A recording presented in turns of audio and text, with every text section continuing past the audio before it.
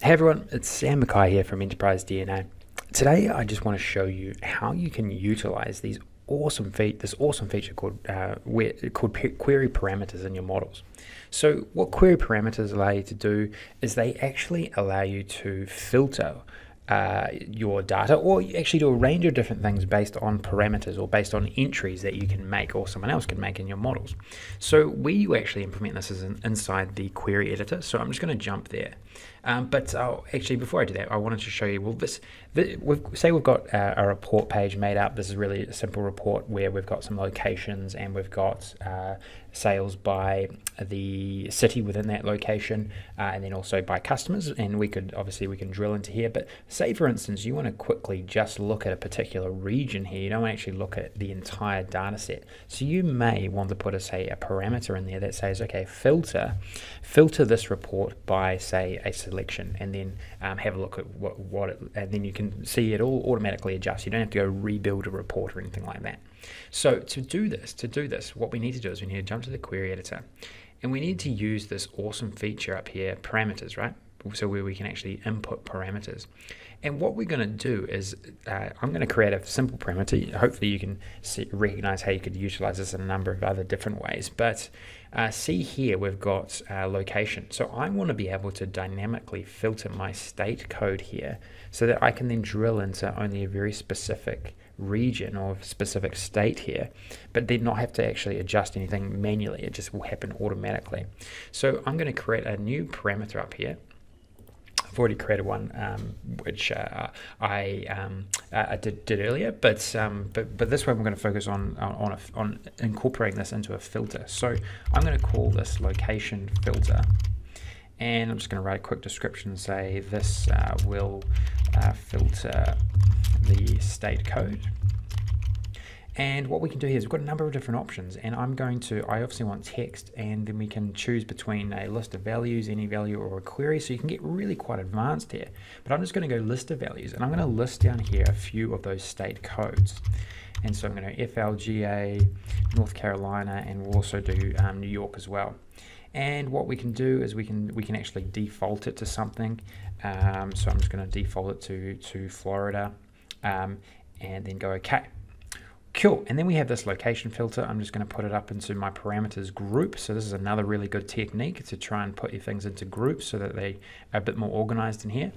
And then within this filter, now we can actually select all the different regions that we've put in here. This is just a small subset. You could do something more substantial, but we could actually choose Florida here. We could actually choose Georgia. So we now need to somehow integrate this into our query here. So we've got location here. We need to dynamically filter the state code, right? So what I'm going to do is I'm going to do it manually first, and then show you how you can integrate the parameter after that. So what I'm going to do is I'm going to filter this column by Florida, and then you'll see now that this table has only got Florida locations in it. And then what we have to do is we need to, in the advanced editor, incorporate the name of this parameter. So let's go and look at the final row here, and it says filter row, filter by Florida. Now instead of Florida, what I want to do is I'm actually going to put in the location filter in here as my parameter, and then I'm going to go done. And now check this out. If I then come back here and I change this to, say, GA for Georgia, that will automatically filter this table. How cool is that? And we can do the same for any of the parameters that we input here.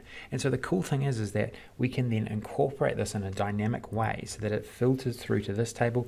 And then check this out. If we then commit it, then what's going to happen is the entire table is going to be filtered for that particular parameter, right?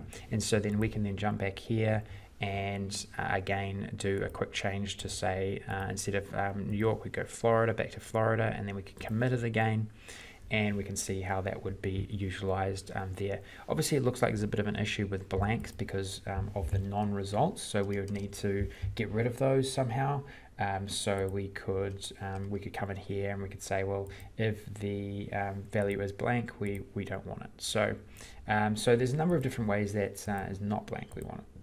So there's a number of different ways that you could do it. Obviously, there's something going on with the blank here. I'll try and work that out at a later point. I think it's probably due to just there's lots of other values that don't exist here, and we need to somehow filter those out. Probably what we need to do is we need to jump in and find the state here and only select Florida. So get rid of the blank there. Yeah. So that now works better.